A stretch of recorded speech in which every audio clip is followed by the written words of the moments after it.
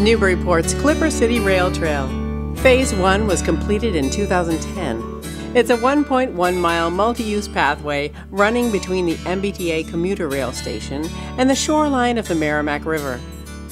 The Clipper City Rail Trail is an invaluable resource for residents and visitors, offering alternative means of exercising, shopping, commuting, or simply exploring the city's multitude of resources. In large part, this trail system owes its genesis to our past. The influence of the railroad in this region cannot be overestimated. In the 1840s, locomotion came on the scene and eventually surpassed clipper ships as our region's main economic vehicle. But rail began to fall from favor in the early 20th century.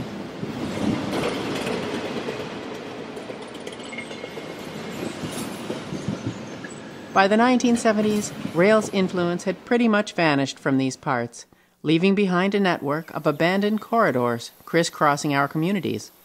Around the same time, people with vision and passion talked of repurposing this once vital resource. Today, many stretches of the old rail system are once again an integral part of our communities, gaining new life and new purpose. But there have been many difficulties to overcome along the way. I think this waterfront section of the trail represents a pretty good metaphor for the challenges we all faced in putting this project together. There's multiple obstacles, physical obstacles, financial obstacles, organizational obstacles we had to overcome. About 10 years ago, some people wondered whether it was even possible to do this.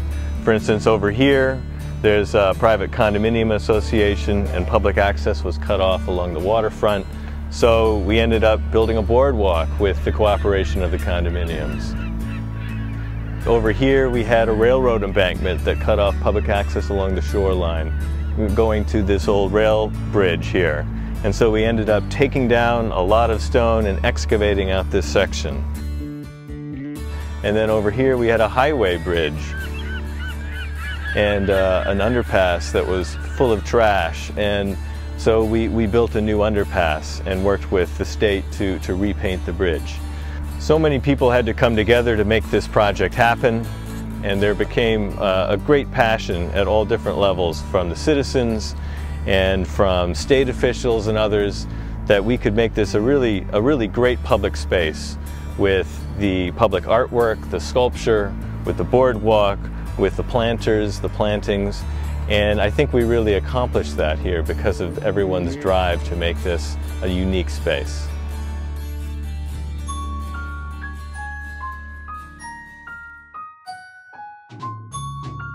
The Newburyport Trail is dotted with public art installations that greet people along the way.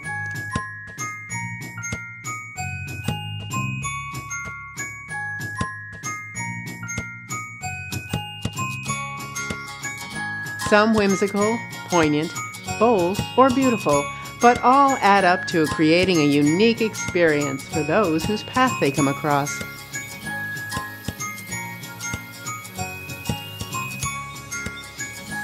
Some works have been donated by the artists, while others were existing works purchased by the city.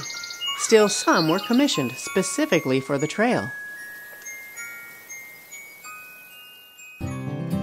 From raking to snow plowing, the upkeep of the rail trail is partially based on help from volunteers. Many of the trail's gardens are a perfect example. We've got an alchemical garden at the end of the trail that is remediating the soil of the old rail bed. We've got a labyrinth garden with edible berries. We have beautiful botanical gardens at the Washington Street Gateway, and they're all created completely by volunteer gardeners. Phase 2 of the Clipper City Rail Trail is currently underway and will extend the trail another 1.5 miles.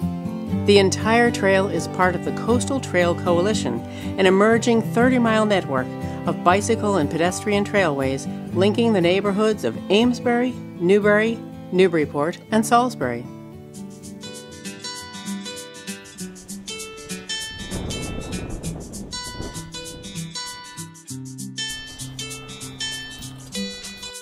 One of the benefits of trail systems such as this one is that it's an easy way to get people out walking and bicycling.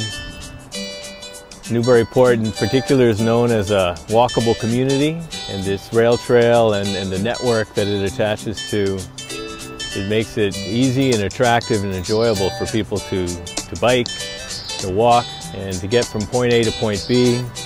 We read a lot these days about the obesity epidemic in the United States, and when we engineer these sorts of trails into our communities, it makes it a lot easier for people to get out and move in a healthy way that's natural for our lifestyles.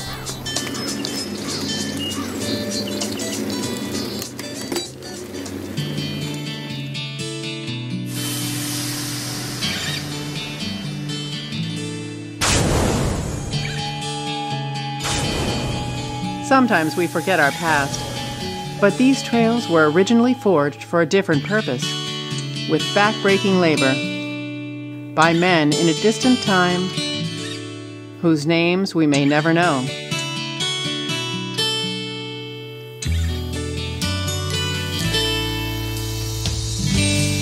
And now, through great effort, a new generation has resurrected that endeavor, repurposing it for a new use, and in a way, keeping their memory alive.